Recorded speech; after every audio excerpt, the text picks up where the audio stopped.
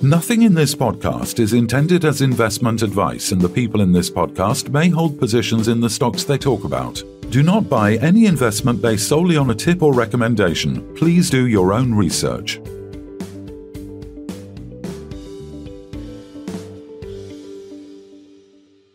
Hello and welcome to the Sunday Roast. It's Sunday the 22nd of May and we're well and truly blessed with this weather. I mean, it feels like, really does feel like summer's here. I've been out for a meal with a wife today. It's a birthday and probably had way too many bottles of wine or even glasses of wine. Some would measure it in glasses. I tend to measure it in bottles these days. So I'm not even going to ask what the weather's like in Egypt this week, because I know if we're having good weather here, then it's going to be at least add another 10 degrees on at least.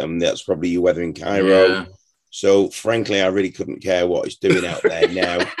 Today, we're joined by Callum, Sommerton, CEO of Chill Brands. I know, Callum, looking at your backdrop there, you're obviously, you're in America. You're at the Chill Brands headquarters. Take us through your journey and how things have been since you made CEO of Chill Brands. Yeah, hi, Phil and Kevin. It's good to be with you today again.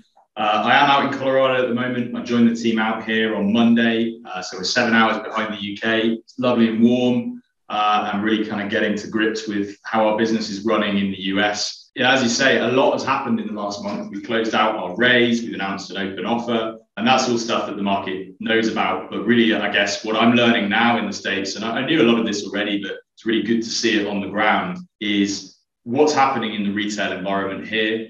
What the kind of micros and macros are that we need to pay attention to for Chill in digital, in retail and whatever else. And so I'm spending my time at the moment just meeting as many of our partners, getting out to convenience stores and gas stations and just seeing what's going on in the environment and how we can maximize our impact and how we can, in the next few months, really start to get some traction again. How's it going when you go into these convenience stores then? I suppose that's the simple question that the investor will want to know, the good, the bad and the ugly. Tell us a bit about your experiences when you've been at these gas stores. Yeah, so it's really interesting. In the UK, when we go into a gas station or a petrol station, as we call it, they all pretty much look the same. It's exactly the same in every BP or whatever else you go to. Here, there is real differentiation between the convenience stores that we're going into. Some are very, very sophisticated. They're top line. And they have a uniformity that we can rely on. So we go to these places, they're professionals and they're already, dealing with marketing collateral, working out how to sell the products and providing a kind of engaging experience for the consumer. Others are far less sophisticated. They're, as they say here, mom and pop outfits that we need to nurture a little bit more, and we're getting better at that. But I think the biggest take home for me in visiting these locations, in talking to the people, not my team, but just, people on the street, is how hard the pandemic actually hit the US in the convenience store environment. We thought that in the UK, in the US, they're largely ignoring all of the restrictions, etc. Wasn't quite the case. And so convenience stores were massively affected. Distributors were massively and badly affected. Truckers were very badly affected. They could barely, in the way that we had the same struggles, they could barely get their products around.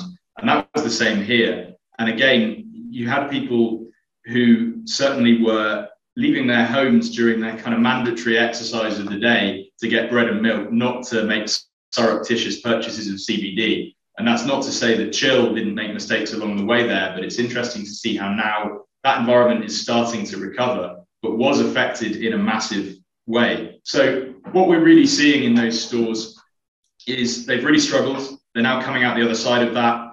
All of our partners have found themselves in that same kind of microcosm during the pandemic.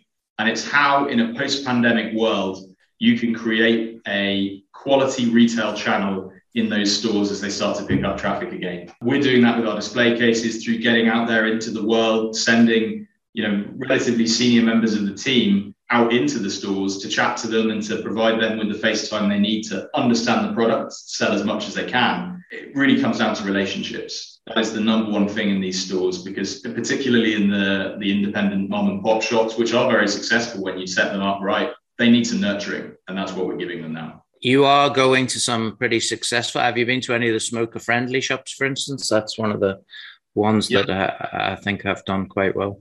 I have been into the smoker-friendly shops. They're amazing in the sense that, again, a lot of our UK investors might not be familiar with places of this kind of nature. So it's like a tobacconist's, but on a whole new level. A lot of the people who are going into those stores, they're going in there bluntly to buy as much tobacco as they possibly can for the lowest price. And what we're finding is that the way that we pitch our product, not necessarily as just this kind of CBD new thing, but as a genuine alternative that provides them with all of the kind of oral fixation of a pouch or a smoke, all of the kind of flavor that they're used to, particularly with the menthols. They're not as readily available, certainly not in the UK, but also in the US as they used to be. We can provide that to them. And we are successful in a lot of those stores where we've had these kind of close touching points.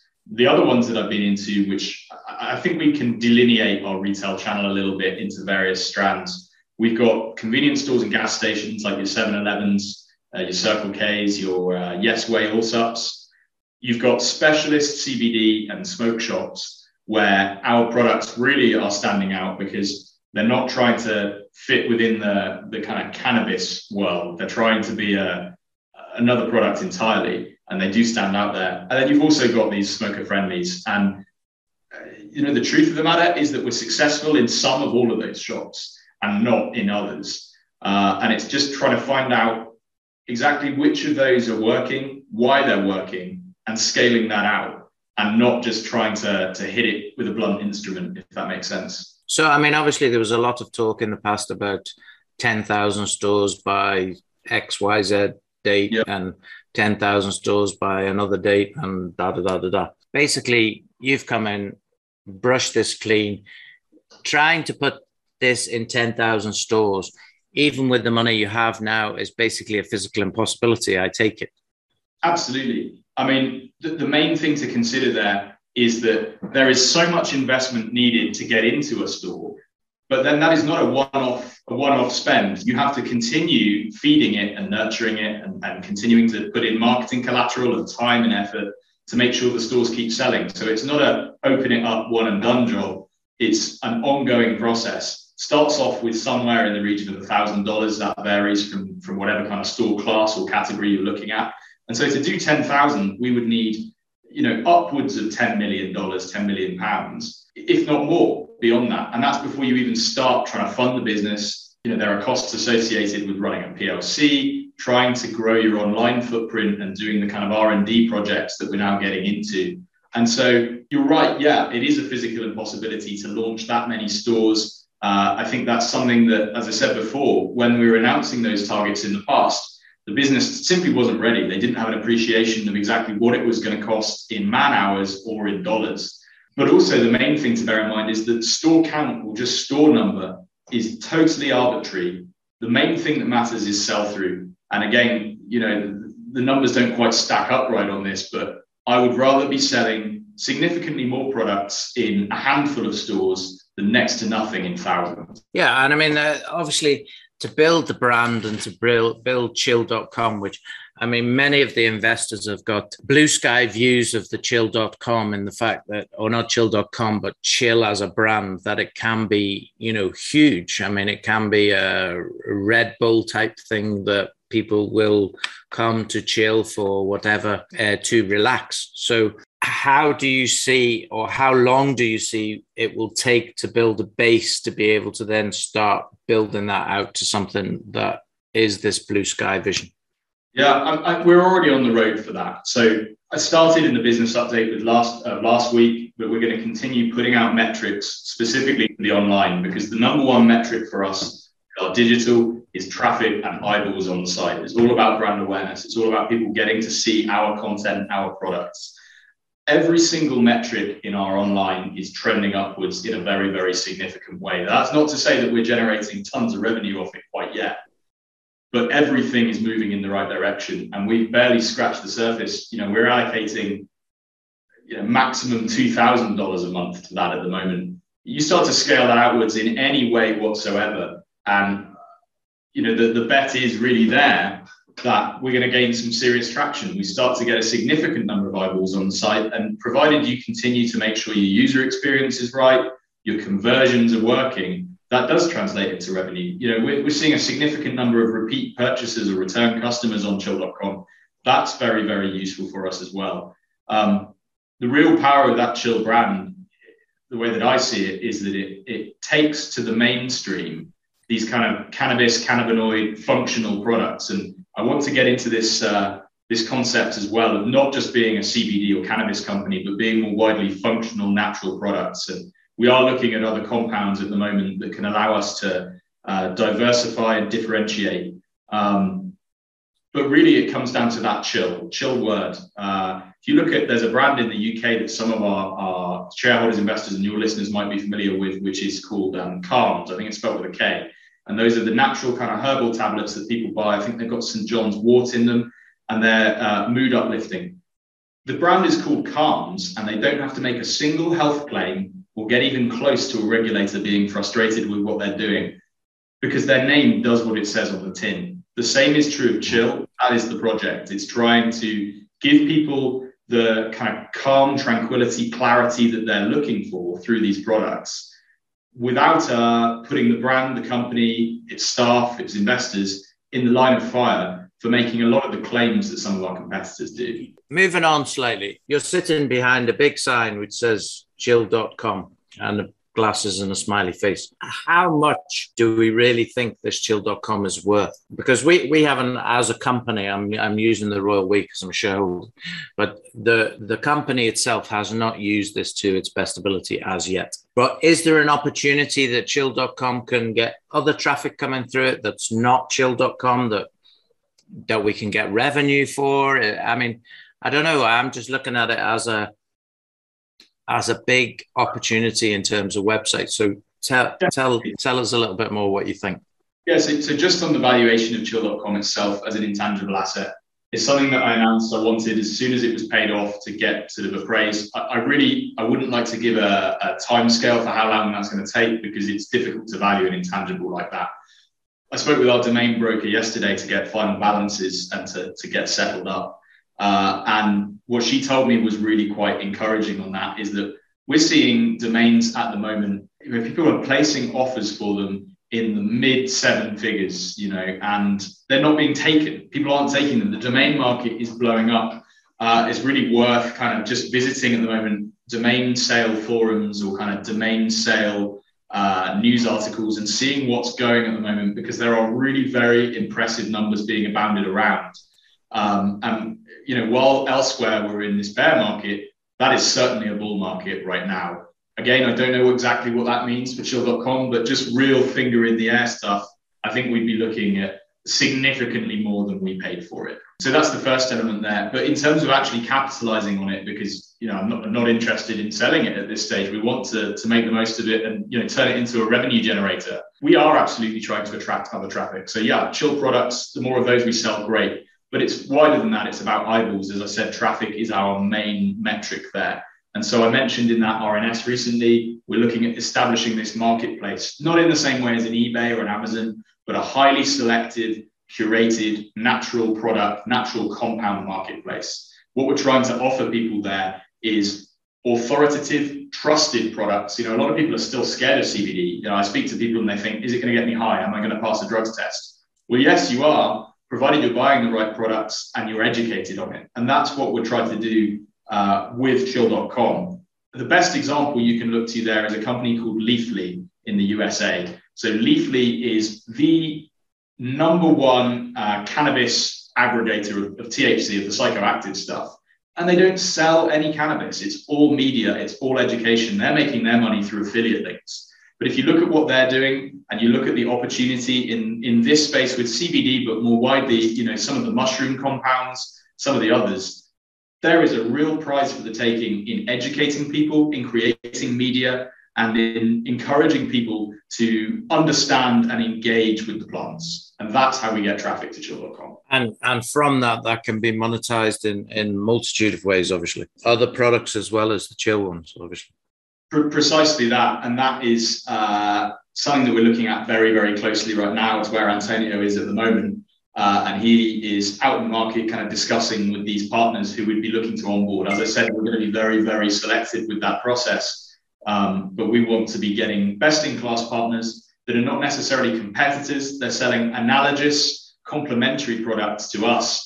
And it gives people this opportunity when they're on chill.com, sure, to buy a chill gummy or eventually a Zoetic tincture if it's onboarded onto there. Yeah. But also, a very novel, high quality CBD beverage, a novel, high quality vapor product even, or something of that description. And it's all about differentiation and diversification that's going to allow us to win long term. So let's talk a little bit about you, Callum, right?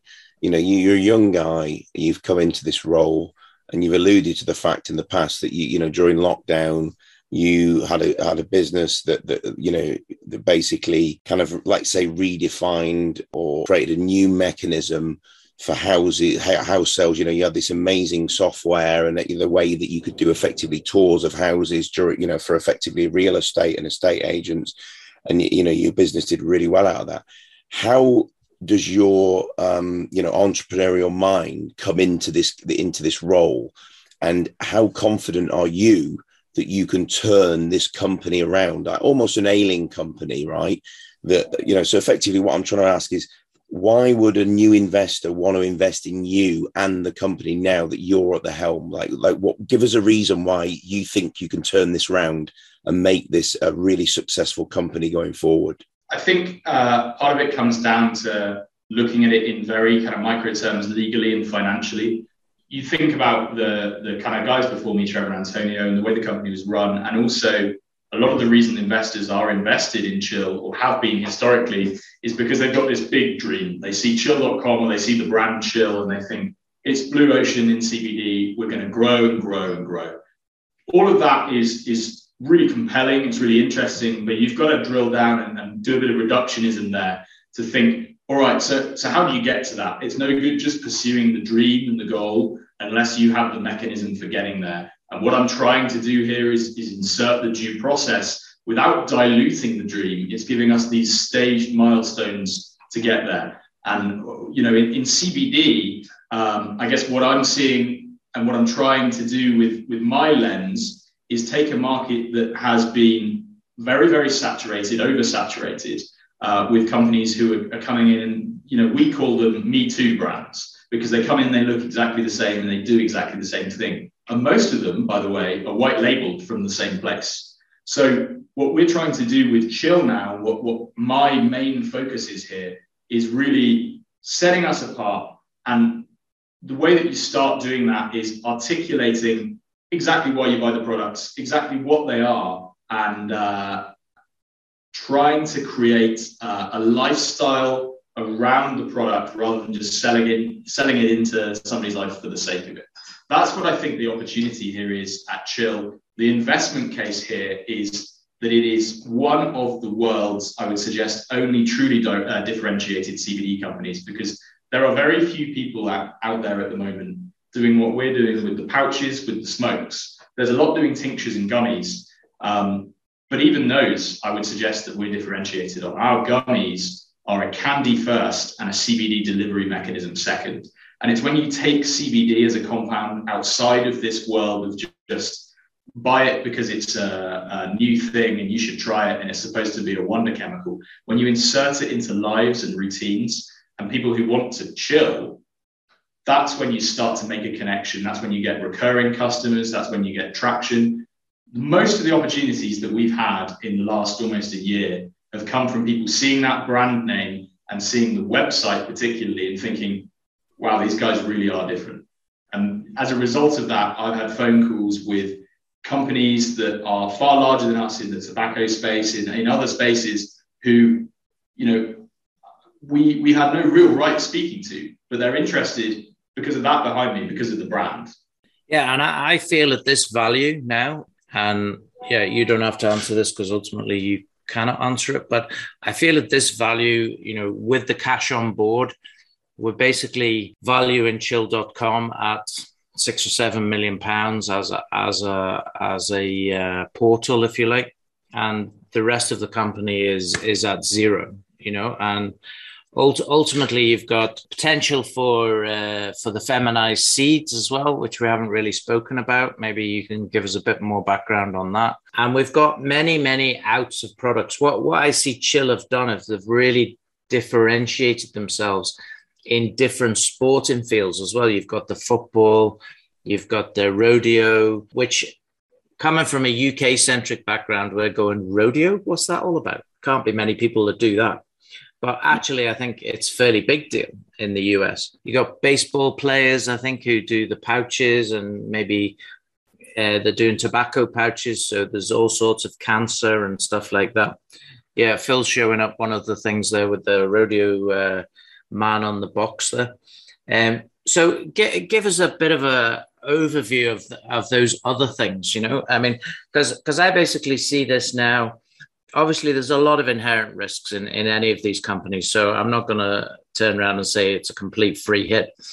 But I look at it now and say, you know, this stock was over £1 a year ago, or just over a year ago. It's now sitting at 2.85 pence. And it's going to double the shares in issue so that it has £4 million plus, I think, in cash, or £4 million in cash, some of which will be used to pay for the rest of chill.com, granted. Where's it going? Like, in terms of all of these different areas, the seeds and the different football, rodeo, baseball, etc., etc. You know, the real way to approach our spending now is to get super data driven with it. We've got an asset like chill.com because it allows us to harvest industry data on CBD and widely just the cannabis and functional products or functional natural products market. So every single dollar that we want to be spending or will be spending is going to come back down to some return metric. I think it was difficult for CBD companies to do that in the past because it's a brand new market and there just wasn't the kind of understanding of how to spend, where to spend, and how to inform yourself about what your best return on investment strategy might have been.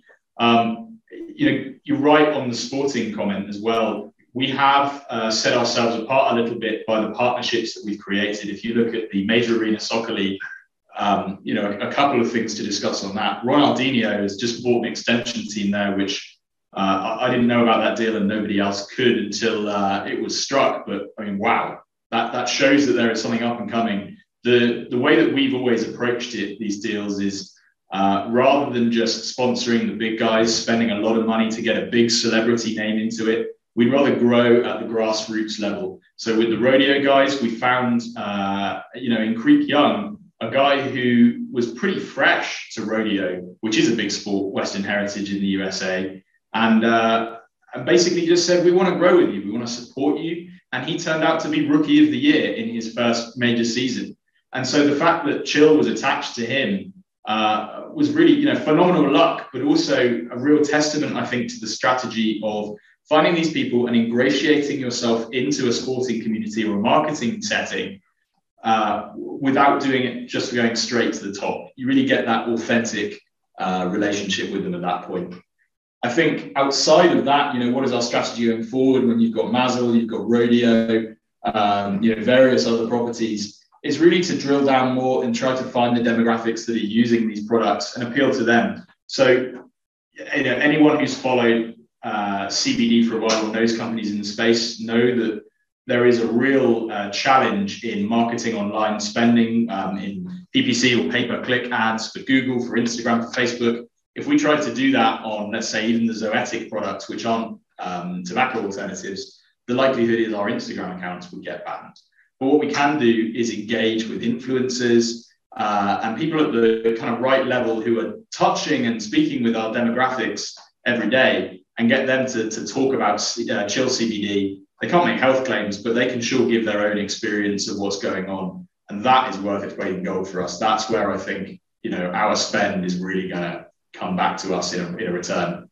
Very good, man. It sounds promising. It sounds like you've got a vision, you've got that roadmap ahead, and as I say, like you know, we're behind you, and I'm sure obviously a lot of the shareholders there that supported you in that last raise are ultimately behind you, and you know, we wish you all the best going forward, and I think it could be a very interesting, you know, journey ahead for you and Chill. For sure. And you know, as I say, we wish you all the best. One question we need to ask you, being the fact you're on a Sunday roast, Callum, is what is your ultimate Sunday roast? You know, you're a British guy. It could be something left field. It could be, you know, lamb with, lamb chops or something. Really, you know, give us your ultimate Sunday roast.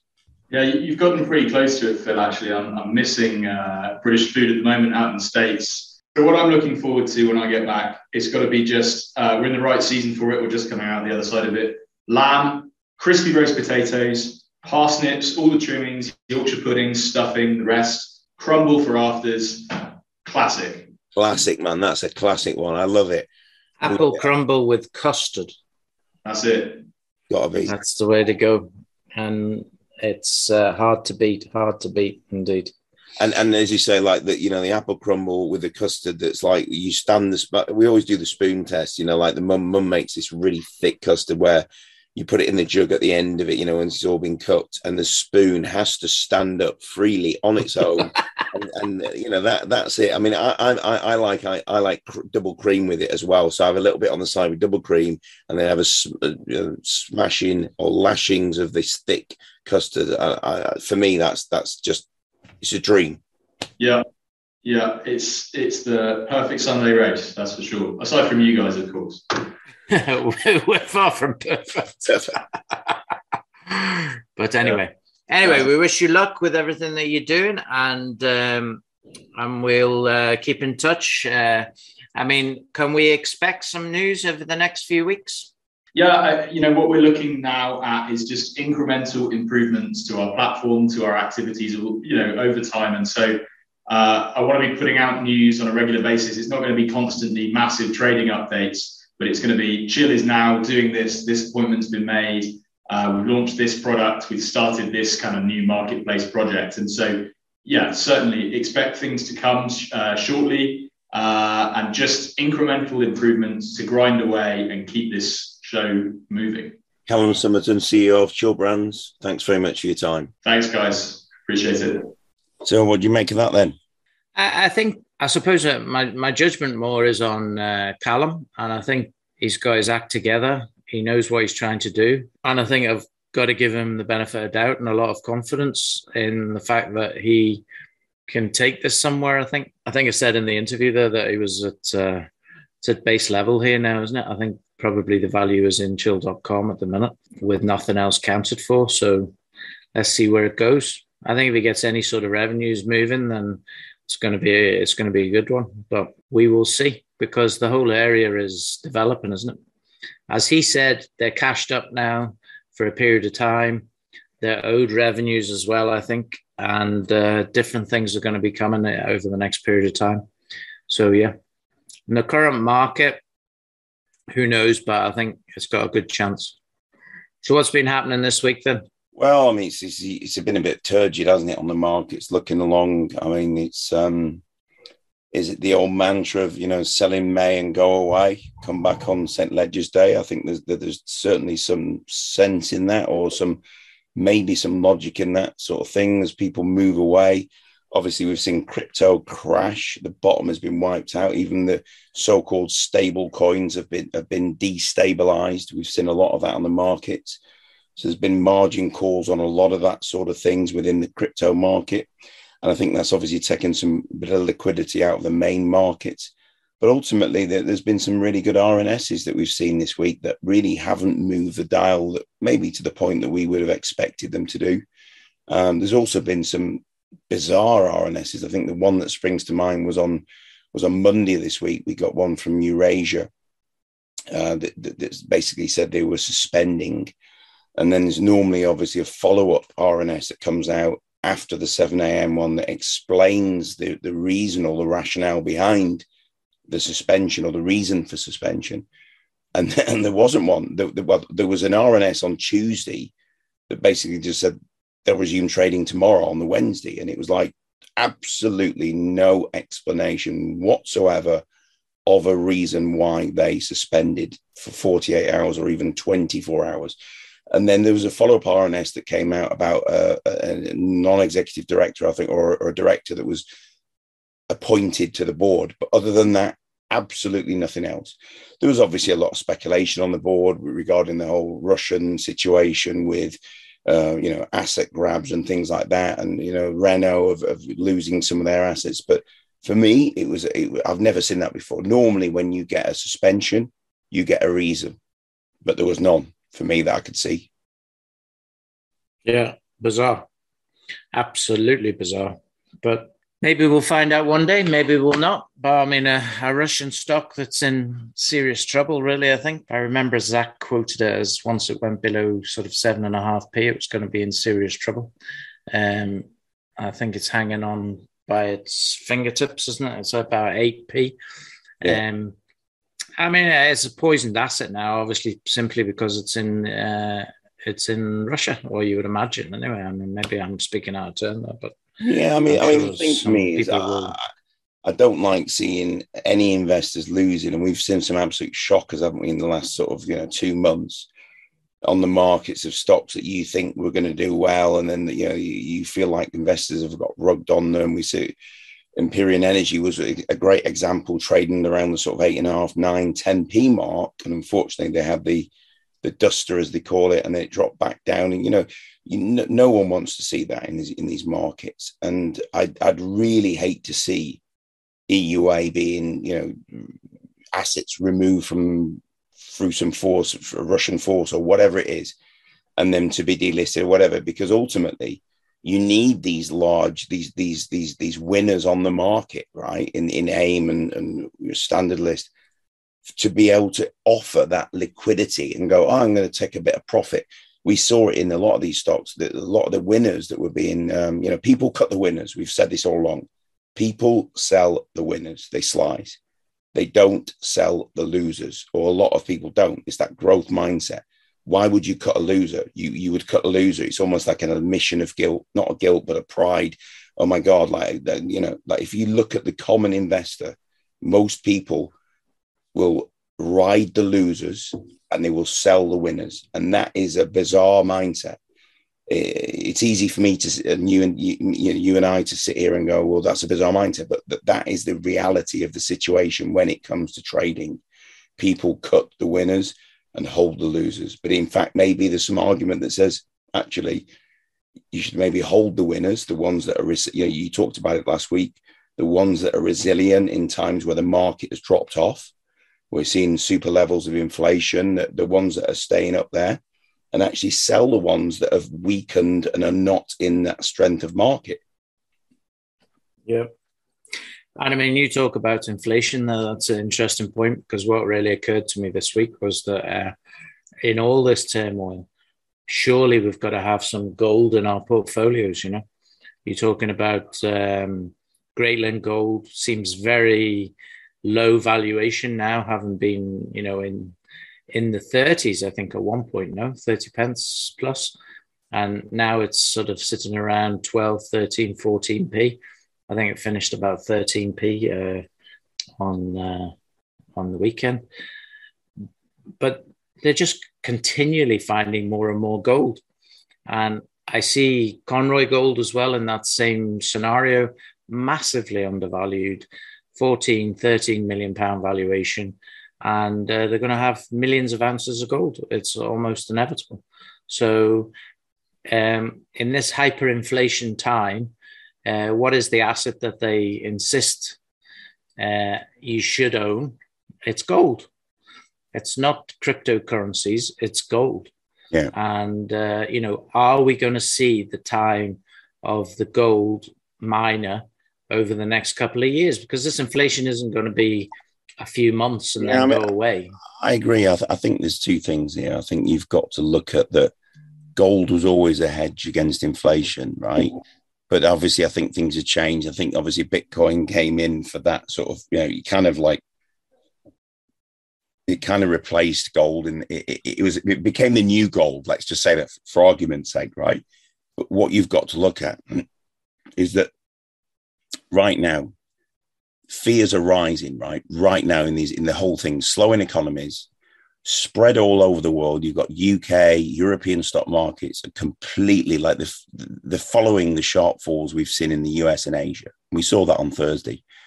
I think like the FTSE 100 sank about 1.82% on Thursday. And the main stock markets in France and Germany and Europe also saw some declines. Wednesday, we saw like they recorded their biggest one-day drop since the early days of COVID pandemic in 2020, which was, it was March 2020. So we've witnessed this massive one-day drop, right?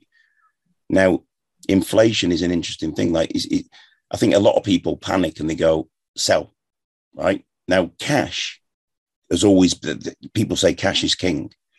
Is it though?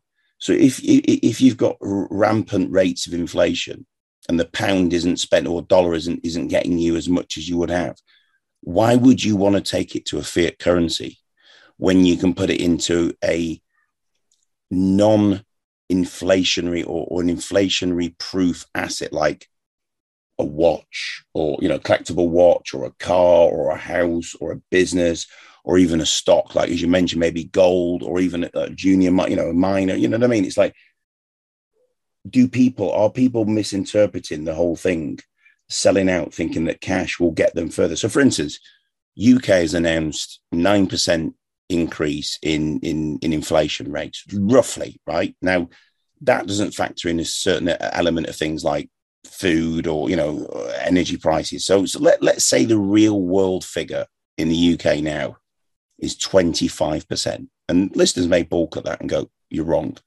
If you do your research, you'll probably find it is about 25% is the real world inflationary percentage that we have seen within the last 6 months. Okay. Take that figure. If you were earning £3,000 a month after tax, you would need to be earning around 3,800 or 4,000, let's call it £4,000 just to be kind of like on the safe side. So that is the reality here, is that you need to be earning 25% more just to make, just to make do. That's the reality. And how many people in this country have that extra earning power that can bring in that extra 25% on the wage? And that's why I think there's a really gloomy forecast that's looming over us. I don't know what the way out is. What we're saying is, or what you're saying is, inflation is high. And if you leave it in cash, you're going to get 1% on your money or 2% on your money. So in real terms, you're going to be losing money just by leaving it in cash. So the reality is we've got to be in assets that we think are going to go up with inflation. And most of those things that we're thinking about are real things, like gold, like the battery metals, like oil, like gas, because those things are also going to go up in value, and you're going to hold your valuations and hold the real value of your money and maybe even increase the real value of your money. Now, what has happened to the market recently here is just liquidity has pulled out of the market, and that liquidity has then caused a problem because the share prices of a lot of these stocks have gone down because of lack of liquidity. There's not the money there. So, yeah, who knows? I mean, we're not going to solve the problem, but it's a big problem. I mean, you say 25% in the UK, and in Egypt, it's probably 40% plus, basically because everything is going up significantly. But what other news have we seen this week? There was an interview there with Adam for Ben's Creek suggesting that the trains are going to go out next week, 3 trains actually over the next 10 days, which should bring them in revenue of circa $14 million and, basically EBITDA of half of that, at least $7 million US. And also he's predicting that by July, I think it was July, August, they're going to be full steam ahead on full production of 70,000 or so tons per month, which is going to be amazing. And the EBITDA on that is going to be pretty serious, in terms of what they're going to be able to make, $200 a ton. So you work it out, that is a lot of cash that's going to be coming into that business. What about yourself, Phil? What else happened this week? It's been going on. I said to a couple of people on the boards, and the boards were very quiet as well. It's like the market almost became becalmed. There was so little volume that not much was happening. I mean, what did happen actually on Friday was Tech Minerals had another good RNS saying that the deal was done for that land. So £900,000 cash into the bank. And ultimately, they were at 5.5p only a couple of months ago. And this was before the analysis came out, the environmental analysis for the lead acid battery plant, which is now about to start and produce revenue of £8 to £9 million a year. Or sorry, not even revenue, EBITDA. And it's now 2.85p. So you work it out, it doesn't make any sense. And 5 years from now, they should have plus 10 of these factories around UK and Europe, all producing the same amount of money. In fact, the lithium ion one was more money. So it seems a bit of a crazy situation, that. But there are many mismatches at the minute, I think, in many stocks. So we may be mentioning a few, but there are many, and we understand that there are many, but you can't obviously talk about them all. The other one that we saw move this week a little bit was obviously the last Sunday roast we did with BSF Enterprises. That was the one that was effectively, there was an acquisition of 3D biotissues, and we saw that list. Oh, that's right, yeah. The IPO was around 7.38 or 7 point, let's call it 7.4 for argument's sake. And they opened up on the Tuesday of this week around the sort of like 8-9 mark. And I think they went up to about 11 pence. It closed around the 9.5p this week. So there's been some interest in them, but I think there's many people that have not been able to buy on certain, dependent on which platform they're using. We firmly believe that this one is one that could be a game changer. I certainly do, in terms of that, the whole lab grown meat space. It's an interesting area. For me, you look at some similarly positioned companies that are listed in the US, that are backed potentially by the likes of Bezos in there, in this industry and in this space. They see that area of things. Then there's a big potential in this market, right? Yeah, and I mean, the thing that attracted me more to this company than anything else was that I think because it sells the medium or the media or whatever you want to call it, that the meat actually grows or uses to grow, and it's a vegetarian alternative. And they have the IP on that. And, there's potential there to make a huge amount of money just on selling this, as well as progressing the process. So, yeah, it looks very exciting, actually. And it's still relatively cheap. I think only maybe £8-9 million in terms of its valuation. And those companies that you're talking about in America are worth billions of dollars, not a few, not millions. So, the potential upside for them to generate this and use the science, which they have understood and know, to really create proper meat with the fine intricacies of the cells and how they're created is fascinating. But I think it could be very profitable as well. So, yeah, very interesting. There's another one that we talked to this week, which is going to be an interesting listing. I think it's going to happen within the next sort of, say, 2 weeks to a month, is a company called SpectrumX. And they are effectively within the sanitizer, the cosmetic, and the pharmaceutical industry. So there's effectively like 3 strings to the bow, or 3 bows to the string, however you want to refer to that. But basically, the way it works is this is something almost unique. This is something that leverages a technology called hypochlorous acid, or HOCl. And if you Google that, you'll see exactly what I'm referring to. Basically, what it is, it's a organic acid that is found within our bodies, that is within white blood cells. Okay, so it's taking a natural acid that exists with us right now, that is within our white blood cells. Now, as you probably know, white blood cells are responsible for fighting infection and disease. And, that is effectively our immune system, right? So basically what they're going to do, or what they're aiming to do, is to take this HOCl and create, they've already done this, they've created, and they actually have a laboratory in Knutsford in the northwest of England that produces this hand sanitizer that is alcohol free. Now, get your head around that. Now, we joked about this, didn't we, Kev, this week, when I said I never thought I'd see the day during the lockdown or any time within the last 2 years where my hands would see more alcohol than my mouth, right? And you joked, which was obviously untrue, but yes. But it happened, mate. It did happen. Whatever. We didn't. But it was untrue for sure. My hands saw more alcohol than my mouth, maybe, but not yours. So ultimately, this is a problem, right?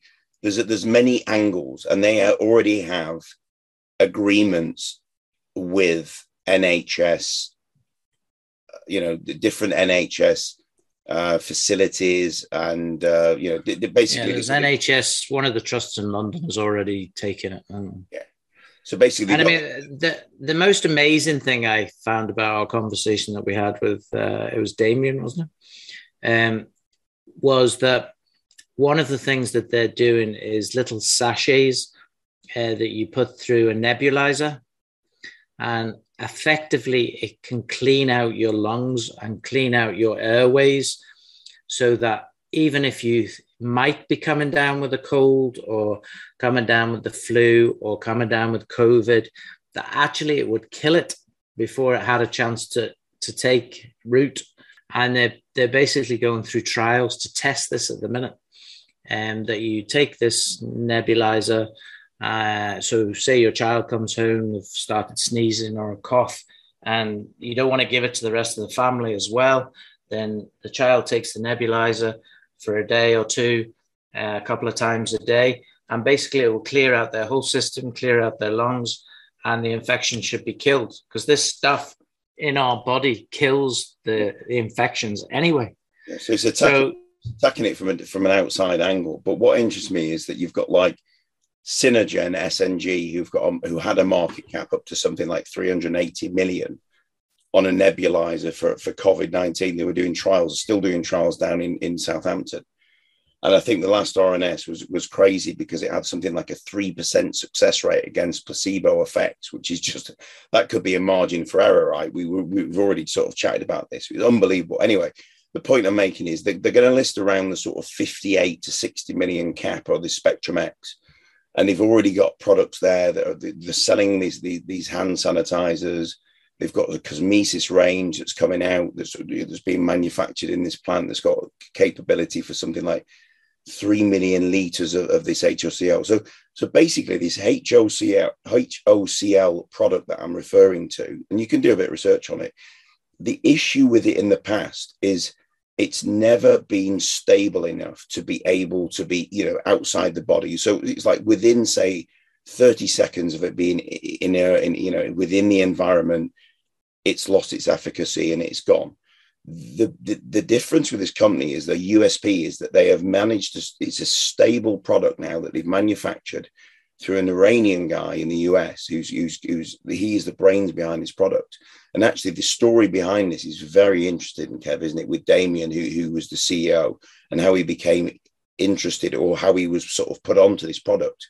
So I believe his father or his grandfather came down with some necrotizing. Yeah, it was his father.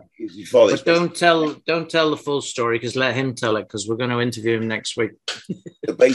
Basically, Damien was in a situation where there was a family member that basically was affected by a certain condition, and he was then pushed and moved in and investigated this particularly new science, and he was then introduced to a professor in the US, an Iranian-born professor, and that's really is all you need to hear at this moment is that this technology is down to the stability of it and how it can be harnessed. I think that's enough for today. The markets are purely depressing at the minute, so let's hope we get some liquidity back in.